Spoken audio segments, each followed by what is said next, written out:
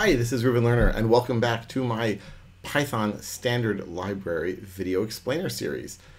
This time I'm doing something a little odd and different. So there is a string module, import string, and in a previous video I showed you that string has all these strings defined, for lack of a better term, string, ASCII, lowercase, and so forth, that we can use for searching. I use it every so often when I need strings. But string also includes a class. It includes the string.Formatter class. Now you are very, very unlikely to actually use the string.Formatter class on your own, but this is the core, as far as I can tell, of how things like f-strings and the str.format method are actually implemented. So what I want to do is just look at a little bit of this formatter class. Now, in theory, it says in the documentation, the built-in string class provides the ability to do complex variable substitutions and value formatting with format. The formatter class in the string modules, that's what we're looking at now, allows you to create and customize your own string formatting behaviors using the same implementation as the built-in format method. Meaning, if you want to do special, crazy, new, different kinds of string formatters, this formatter method is there for you.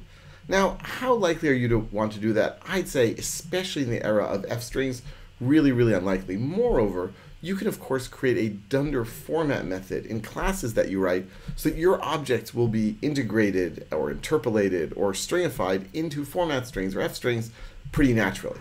So I'm not going to show you how to subclass the formatter class because I can't imagine a situation in which I'd want to do that. But I think it is kind of interesting to see the formatter class and how it works and what we can do with it, at least a little bit. So here's what I'm going to do. I'm going to say here f equals string.Formatter. And now I have a new formatter object. And if I say, hey, what is f? It'll say, oh yeah, it's an instance of string formatter. Okay, so far it hasn't done much for me. Well, what if I do this? What if I say x equals 100 and y equals 10, 20, 30?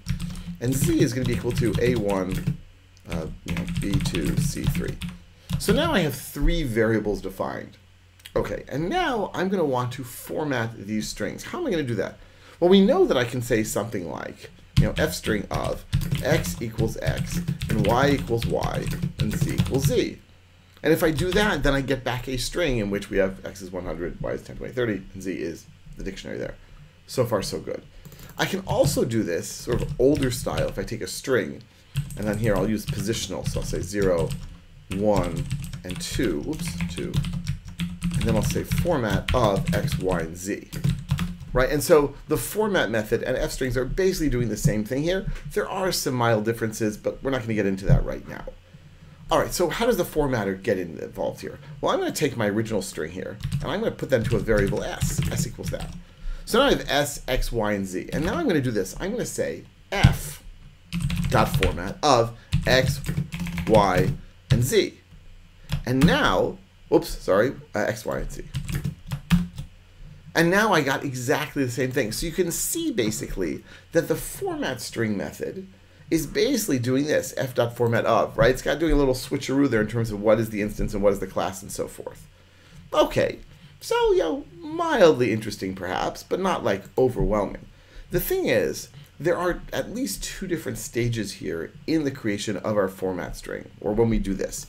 One is parsing the string, right? I always describe it as Python looks at the string, or in the format method particularly, format sort of looks to its left and looks for curly braces with numbers in it. And then it knows, aha, this is a place in which I have to actually interpolate something. What am I going to interpolate? Now I look to my right and I get the appropriate items. But we can actually split up these segments. So I'm going to say this. I'm going to say f.parse of s. And that's going to be back a formatter iterator. Okay, well, not so exciting.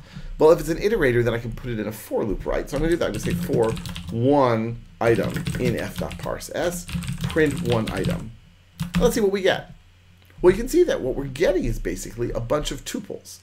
And each tuple contains, now let me just double check this in the documentation here because it's not always super obvious. It's four different things. It is the literal text. So this is the string that we passed. Right, so we have x equals curly braces 0. So it's going to break that up. It's going to say x equals, and then it's going to get rid of the curly braces and replace those with, well, another element of the tuple. So x equals, then 0. And notice it turns these into strings, so they're no longer integers, which I find interesting. And then we have nothing here, an empty string here, and then we have none. So the last two are the format spec and the conversion. Now the conversion, I'm not too worried about. It's generally going to be none. I think you can do some automatic conversion there. I'm not too convinced about that. But where it does get sort of interesting to me is if we're going to change our string a little bit. So that's what I'm going to do here. I'm going to just copy and paste all this stuff here.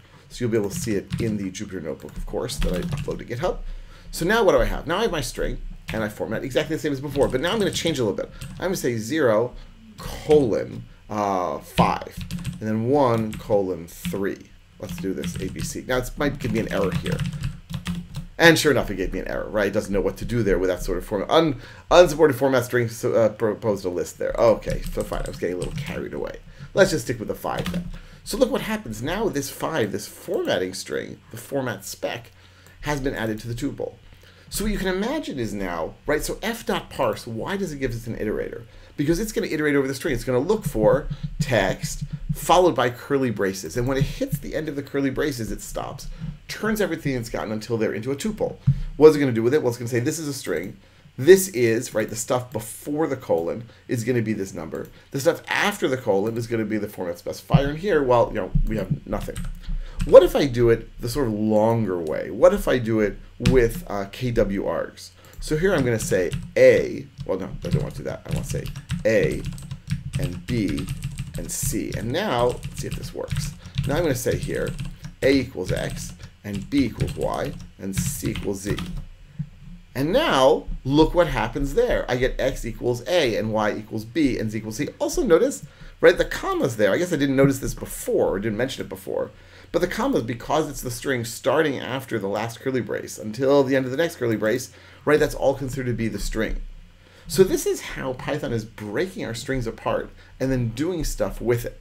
And you'll notice also that there's a clear separation between what's before the colon and what's after the colon. And this allows objects to, well, do all sorts of things with various specifiers. Okay, well, wait a second. What else can we do here? All right, and here I'm going to try to do some experimental stuff. There's also a getField method. So if I say here f.getField, so how is that going to work?